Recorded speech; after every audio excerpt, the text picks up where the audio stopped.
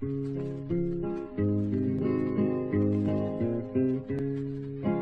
I got a light, boy. Hey, I got a light.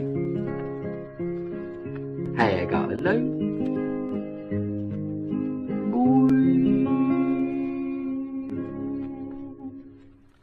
Well, hello again. It's Kev, Norfolk Boy here, keep on trashin', and here's my second part of building a model railway building of the Wayside Station, which is done by Metcalfe. And as we can see here, this is where we've got so far. This is going to be a lovely little building when it's finished. And we're now moving on to the next part, which seems to be building A, roof supports. So what we're looking for here, as you can see on this one, we've got B, roof supports, B, B, B. So we're looking for another card somewhere with, and it looks like here it is, building A, roof support 1 and 2. So this is where we're moving on to next. So I shall start scoring out. Okay, so just a quick reminder, where the little blue arrows are is to get your knife and gently score along the mark. Sometimes it can just slip and it's a nightmare, so you have to be so careful. As you can see, I'm slipping now slightly, but anyway, the harder you seem to press on these things, the worse it is, but that's not too bad. We can get away with that. Let's do this one and try and make a better job. Make it a bit lighter until I can feel it going through. Yep, I think that one's a bit more successful. So there we are. That's the two of them. Okay. So there's a tab they say to leave, and then they say to these seem to already be scored slightly, but we'll give them another one. But it says fold two edges round on the score lines. Sometimes these score lines need a little bit of persuading. We'll just give them a little bit more.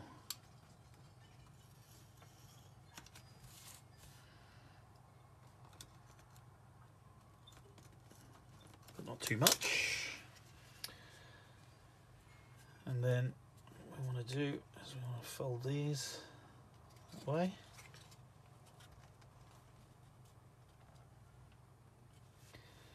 And the same with this one. It's just to lay it flat. Let's try with that. Oh yeah, that's not too bad. This one, that one seemed a bit stiff, this one doesn't, so sometimes you do have to score them a little bit more. And there we are, as you can see in the picture. We then need to fold over the second one. So we'll do that.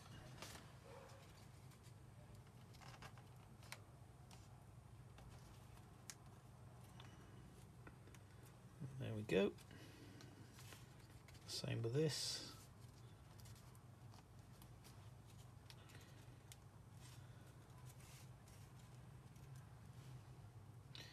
And now we've got two roof supports ready for the beams to be put in, which are on, oh, a little bit tangled there, on this card of course, which obviously by the look of things in the picture will be those there, as this is the only particular thing that isn't marked, so you figure this one out for yourself. That'll be one lot of beam supports, that will be another. I'm sure it tells you here how many to use. Yes, it says to fix the inner beams inside the outer beam, which of course this is the outer beam, and line them up with the blue printing area on the outside of the beam. Make sure all edges are kept square up at the right angles, so it should then look like this. So that's what we're aiming for, so let's go ahead and do that. Of course, to do that, I'm using a steel rule to help keep it all in one place. I'll just gently score across that way till I feel it going through the card basically, and then the same at the top here. Whoops, not the camera. And there they all come. And there we are. Same here with these ones. and then I can start gluing them all together. Okay, so as you can see, I'm now sticking these together, and I'm using this nice little applicator I was talking about when we first began. Sorry, I'll get my words out properly in a minute. And of course, you know, it's got this little pin here, which is sometimes a little bit awkward to get in and out, but that keeps that nozzle nice and clear. Got 3 of these, put a little strip of glue on each, and away we go. I didn't even have to do it on each, really, to be fair. I could have used the last one without glue on, but and then just line them all up together. Give them a little persuasion. Try and make them as neat and tidy as possible. There you go. There's one beam, and now we'll go on with all the others. Okay, so after studying it a lot harder, it weren't as difficult as I thought, really, and all the beams and roof supports that I need for the moment are all ready to move on to the next stage. So there we are. Okay, so now we've got this far, we're needing to knock out a couple of these other gable ends, and we also need to start strengthening those as well, by the look of it, with these inner parts for the gable ends. So we're moving on to figure 7. So I will now find all the parts we need here. Okay, so cutting out 2 of these pieces and the main part of the gable. I just need to glue 1, 2 together like so, and they all have to be lined up and all together, so that obviously when the beams fit, they fit nicely in without having to be squished and pushed in to get them to fit. So when you glue them together, just make sure everything is all lined up. You have to repeat the process with the other ones, so I'll go ahead and do that now, gluing each one of these together to make one piece. Okay, so I've glued those together using the pegs, very handy to keep them held together until they dry. And then what we need to do is we need to glue these inner ones this way in, which I'll be showing you in a minute, and it will strengthen both sides, just like it is in the picture. And then we can move on to the next part, which will be fitting all of the rafters and the inner gable parts, so it shows in this picture here with these bits sticking out, ready to set all of the rest of it up. Okay, so this is how it's going to sit in there like that, and they're going to all need to be flush along these edges, and when it turns around here you can see that these holes should line up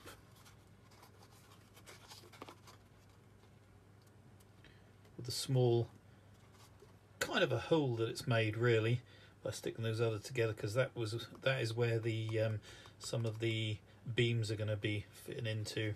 So it all needs to sit in there nice and flush. That one on one side, this one on the other. So I'll go ahead now and stick some glue on there and put them in their place. I think to do this, it would probably be a good idea to sit these that way and then glue them in place like so. So let's pop some glue on.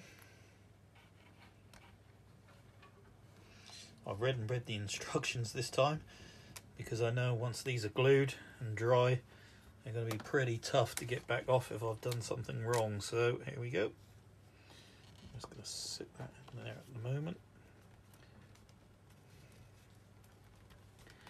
Okay, now bring it up and make sure everything's flush, which it's not. So just a little bit of fiddling around. That's better.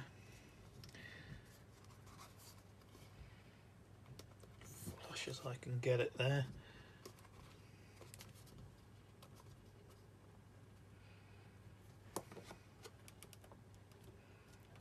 I think so far so good. A couple of pegs on there.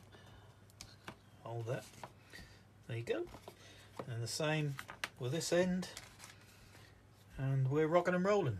Okay, so we've got those fitted nicely, and all we've got to do is wait for those to dry out and move on to the next part. As you can see as we're going along here, these really are quite complex little model kits that all build up into a very strong building. So they really are good. I think before I move on next though, doing anything else towards the top of half, or the upper half I should say, not top of half, I'm going to drill a hole in here somewhere appropriate, because I'm going to want to be lighting this up, so I'm going to want somewhere for my wires to come through, and I'll fit them first before I put all the roof and that on. Otherwise you won't be able to get in to get it stuck in the right place so it's not seen so much on the inside. So I should be going ahead with that part next. Okay, so we've got some wire, and the lighting I'm going to use is this strip lighting that you can buy on eBay and many other places. And as you can see on here, although this one's a little bit damaged, we'll use this end here. As you can see, a little way along, there's a little picture of some scissors. This is where you can actually cut these. Once you've cut those, that's where you'll do some soldering, and there'll be a positive and a negative, and I'll show you exactly what you do there. Obviously with a decent pair of scissors, we just need to cut along that line there. And there we are, that's what we're after, these three here. And they do have a little bit of stickiness on these, but you can always stick these much better yourself with a little bit of extra glue when you're ready to place it in the building whereabouts you want it. Okay, so the next thing we need to do is we need to use some, I've got some 12-volt wire here, that's normally what these run on. And yep, just need to cut a nice piece of wire so it's long enough to go through the bottom of the building and through the board. So at the other end you've got something to start connecting to when you connect up to your switches or whatever else you might be wiring it to. So here we go, let's say we'll at least give this a foot in length, I think, and that would be good, so I'll go ahead and cut that. So it's a good idea to have some proper, in my box, some proper wire cutters. These are fairly cheap to get hold of as well, so we can strip the wires basically. So if we just strip the wires right now, get them in the size you want, and strip just like that. Stripped both ends, and one end obviously we need to solder to this little light strip here, so we'll go ahead and do that.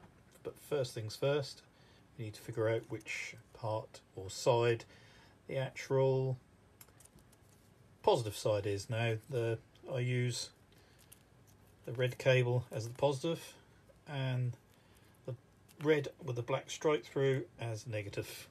So positives where I need to find which side this solders to. So these strips are normally marked with a positive and a negative. This one is, but I can't really get it to focus. But if you can see anyway, you've got 12 volt be that end, and you've got a couple of little negative marks there for negative at the bottom. So that's the red wire we need to solder to that side and the negative to that side. So I'll go ahead and do that now. These things, these ones that have got a bit of coating, plastic coating over the top, these are a little bit more tricky than some of the others. We need to use a nice sharp blade and be very careful, obviously, not to cut yourself, and make a couple of nicks in there and start taking that piece of plastic just away from this edge here so that we can get to the contacts.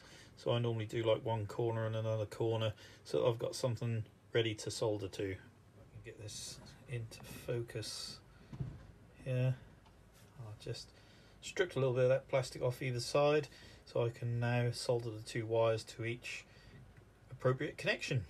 Okay, so I've now soldered those two together, two wires that I need, and there they are.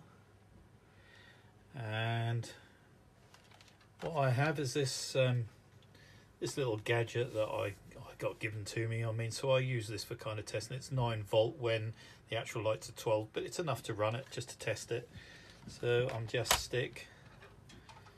we'll twist these two wires together, and then just switch it on, and there we are. Lights lit up.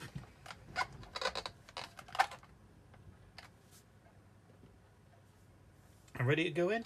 So what I'll do now is I'll just around those there, I'll put some insulation tape just to make it nice and tidy and neat, and so that the two wires won't touch together at any time, and then I can put this into the side get my words out in a minute, I can put it inside my building. Tidy, and I can now thread this piece of wire through the hole that I've created. I just used a knife, but I mean you can use a drill, just a wood drill on a hand drill, or a electric drill if you want, although that'd be a bit fierce.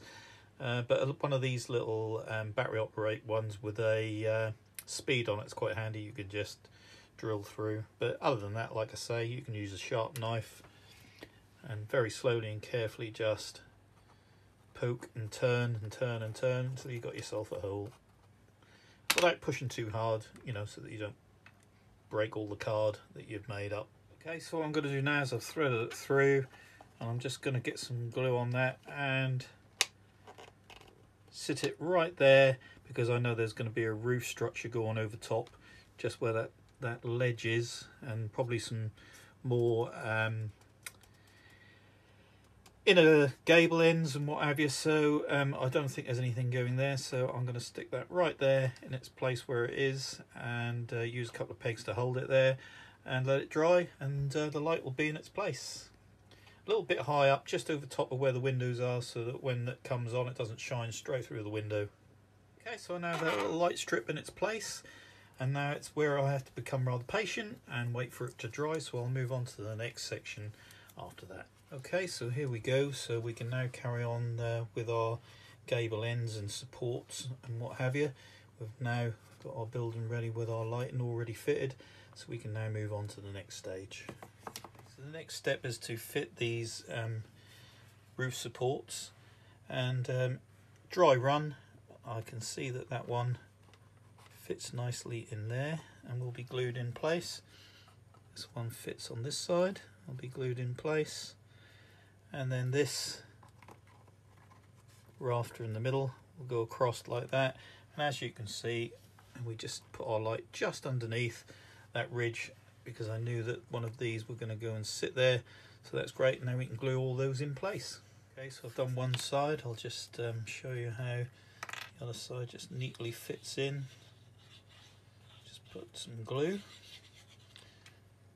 on the part of the roof that's going to sit against, and then as you can see, the back bit sits on that little ledge at the back, just about where we put that light, and then the rest of it all just sits nice and neatly in there. So just give that a little bit of a press down, and voila, there's two sets of supports in. Now just the middle one to go. So we'll need a little bit of glue in there. Okay, a little bit of glue at the back where it sits on that ledge, and that should be enough, everything to just sit nice and neatly inside. Okay,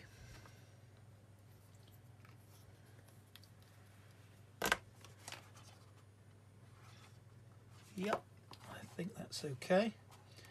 Just needs to sit a little bit further down, but all in all looking good. We now have two little tabs here and here that have been sitting there for a while, and they need to be a little bit of glue there and a little bit of glue there, and turned over and pushed down so that those bricks sit nice and neatly for when all the roof goes on. Okay, so we just need for those to sit and dry, so these elastic bands come in rather handy for these sort of things. So if we can just wrap that around there like that, elastic band's not quite strong enough, you can just double it up. So we get that over. There we go, that should sort that side out. Another one for the other, and let them dry. The next bit is rather clever. This wall now will end up being fitted to here for the building B to be linked to. And basically what happens here is you put a little bit of glue on this bit and pull the tab over, and then when that's sitting there and dried off, it then fits on there, and that's kind of called the location tab, because it will sit in that nice little insert part here. So it's nice and neatly, so that it just, you know exactly where it's got to be. Brilliant. Okay, so now it's dry, we can pop some glue on there and put it on the end there. So let's just a bit of glue around here, As I say, these models are great. They're very, you know, you got to take your time and all that. I'm sure people who can do these and do them all the time can knock them together in no time. But me, I'm a learner still, so I'm just videoing this for perhaps helping somebody else that's never built one of these Metcalfe buildings before. I've built some now, but I'm still learning. You know, there's times where you'll, or I will anyway, totally forget about reading the instructions properly and then realise that you've done something wrong. So I'm going through this one quite slowly, really.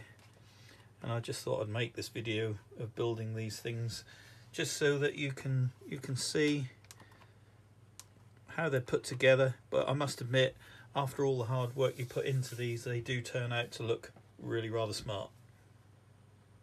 Alright, so I'll leave that to dry now. And yep, we're getting there now. Moving on. Okay, so that's building A as far as they want us to go at the moment. So I'm going to move on to building B, which will be this bit to build on here.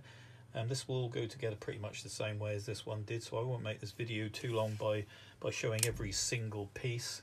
So I'll move on to that and be back soon. Building B, which will be the middle part of the whole station. I was just going to mention that I'm deciding that, as you can see, there's a window there and a window at the back, 2 doorways. Basically I want some more lighting in there.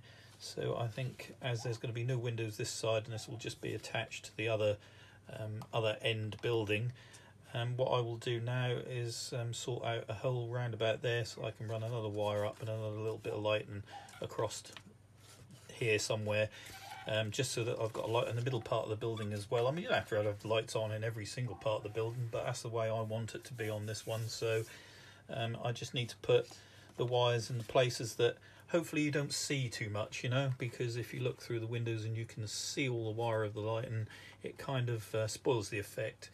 I will be at some point fitting something inside here just to make it look like something's going on inside anyway before I put the roof on, and that will cover up that nasty bit of wire at the back part of that one. If this one shows as well, then I'll do probably the same thing with that, but just thought I'd better mention that as I'm going along. Okay, so now I've realised that I'm up to about 22 minutes already on this part 2 video. I think I'll leave it here for part 2 and come back again with a part 3. Please come back and watch if you're interested. If not, don't worry, I won't be offended.